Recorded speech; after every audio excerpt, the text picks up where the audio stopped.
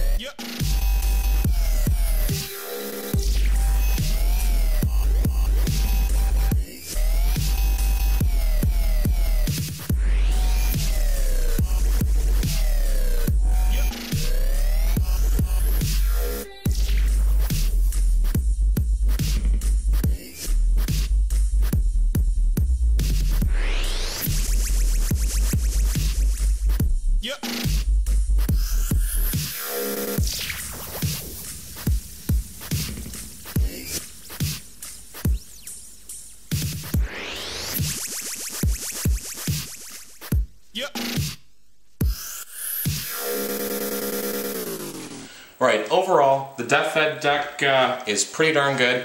It's not the strongest event deck you've ever seen. It does play on a lot of the graveyard themes, and since Innistrad is a horror set, there's going to be a lot of play with the graveyard. On the offensive, it doesn't do that good.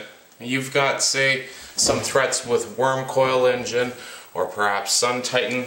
You know what? You'll always be digging into your sideboard with maybe either a Naturalize to go ahead and get rid of that Wurmcoil, or maybe perhaps a Mind Control or a Flash Freeze.